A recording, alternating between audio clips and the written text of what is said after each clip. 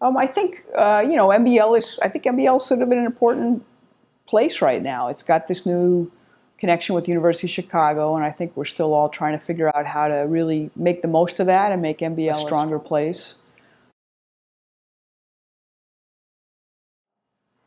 I'm Anne Giblin. I'm the acting director of the Ecosystems Center, and I'm senior scientist there. Sort of the classic. I was interested in science as a kid. I really liked dinosaurs. And then when I was about 9 years old, I went to the beach with my grandmother, and she had bought me a mask and snorkel, and that was it.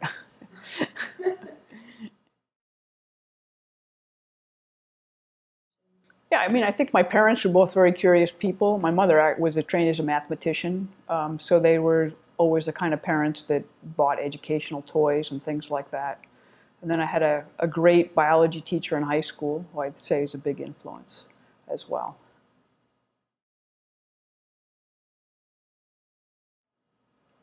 When I was looking at graduate schools, someone had told me about Boston University Marine Program, and that was the first time I had heard of the MBL. And when I came to Woods Hole, I was just really excited by all the things that were going on. I have to be honest, I also applied to the Woods Hole Oceanographic Institution and didn't get into their graduate program. But I just was amazed. There were seminars going on all the time. There was a lot of different institutions, and it just seemed like a very exciting place to be. So that's why I chose it. I think one of the things that I really didn't expect to like so much that I really liked is I ended up in a fairly big lab with my advisor, Ivan Valiella, and we did a lot of things together as a group, collaboratively. And I think up until then I thought science was more of a sort of individual endeavor. You know, you went to the lab and you did your thing. And we were going out sort of in big groups doing field work and working together. And I really enjoyed that sort of collaborative aspect of the science. It was a bustling place. I mean, actually, when I first came to visit, it was January, but there were some courses going on at the MBL for January term. There was one of the oceanographic ships had just come in. There was all sorts of activity in town, even though it was kind of like the dead of winter. So that's my first impression. Well, my first experiences were taking the courses, which were sort of month-long block courses, and the very first one was invertebrate zoology by Arthur Humes, who was the bump director at the time. And that was a very field-intensive course. We went out on the MBL ship, which was the Verrill at the time. It was nicknamed the Vomiting Verrill for a reason. And just going out on these long boat trips and then dredging up all sorts of organisms and then bringing them back to the lab and identifying them. And one of my most vivid memories was going out to a place called Crab Ledge, which is off Monomoy, where you sort of get some of the cold water fauna in mixing with some of the warm water fauna, and just dredging up all these amazing starfish and things like that. So,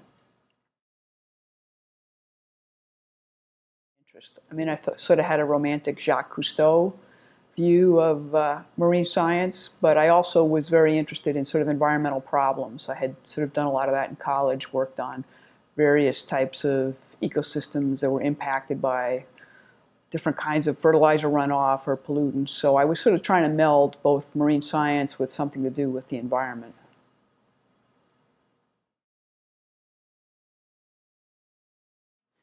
Well, the Alaska happened when I joined the Ecosystem Center. I mean, I'm primarily an aquatic scientist. I worked in freshwater and marine systems. I haven't worked that much in terrestrial systems, but Gus Shaver was a scientist there, and he'd been working a lot in Alaska on the tundra.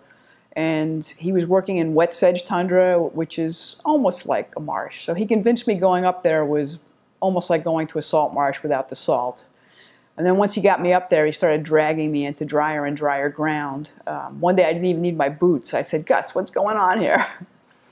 But I found it was interesting to make the comparison between the way I study primarily elemental cycles and how those elements cycle in a terrestrial system versus an aquatic system can give you some interesting insights. So I ended up going to Alaska partially because of Gus and my other colleagues at the center. It was just a great opportunity. Some of these other sites I've gone to, again, because they're just interesting research opportunities. The Gulf of Mexico presented itself after the oil spill. I had a a friend working down there that invited me to come down and work with him and one of my other former colleagues, and it seemed like a great opportunity. So.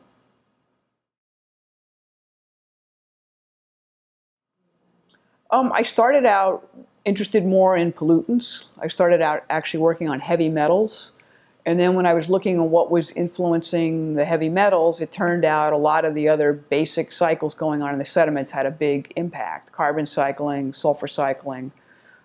So that's sort of how it started. And then I just got much more interested in those cycles. There's sort of a limited number of things that I could have done as a graduate student and beyond with heavy metals, partially because of equipment, partially because of the questions I was interested in. Whereas some of these more basic understanding of how the world actually functions became more interesting to me.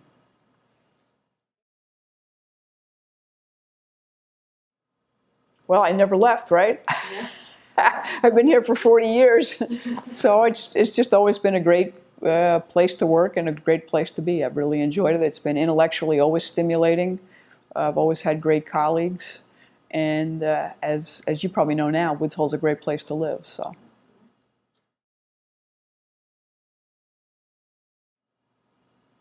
at the center, oh boy, I would say all of my colleagues. I mean, I started out when I was first starting. Gus Shaver, Bruce Peterson, Jerry Melillo, John Hobby were all excellent mentors. And then I, sort of grew more to be collaborators with them. It's been great. Ivan Valiella is still here. I still collaborate with him sometimes. But then I've had new collaborators come through since. Obviously Ed Rastetter, Zoe. I'm worried I'm going to leave somebody out and insult them, but I've had a lot of great collaborators here.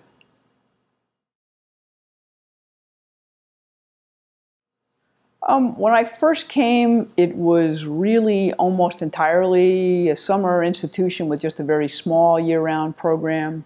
The year-round program has really grown, obviously, although it's maybe getting a little smaller again.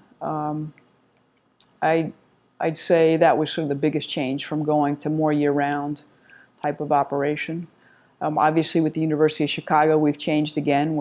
We're not a small independent laboratory. We're part of a big university. And I think we'll see how all those changes actually play out in the end. But, a little more concerned about sort of doing things the way a big university would do them rather than sort of shooting from the hip sometimes, which is probably good, but it can be fun to just do whatever you want.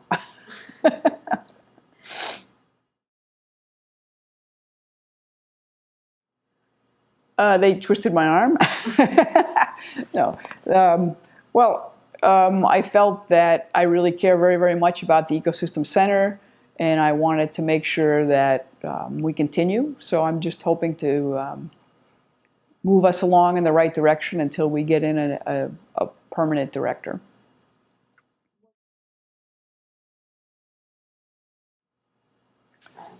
My goals are to actually set us up for sort of the way we are going to fit into the lab through the strategic plan, make sure that the group stays together and stays strong, and that we sort of build upon our strengths to a future that fits in well with the strategic plan and with what we want to do.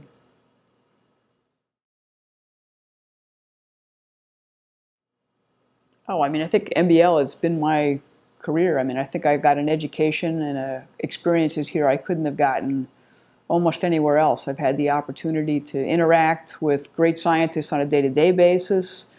Almost everybody in the world I've ever wanted to meet or talk to comes through here at some point, and I've had a chance to meet them and talk to them. So it's been a great place.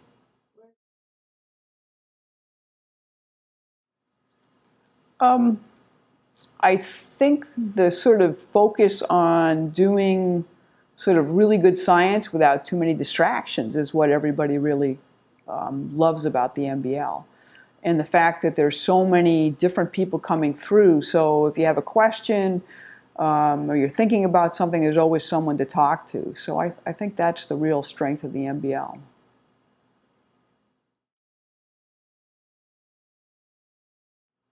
Well, probably same as everybody else, going out and having a picnic on Devil's Foot or watching the sunset on Woodneck Beach are sort of the things. Going out on our boat, the Sean, are always sort of things we really like to do. I'm trying to think. I'm not good with favorite memories kind of questions.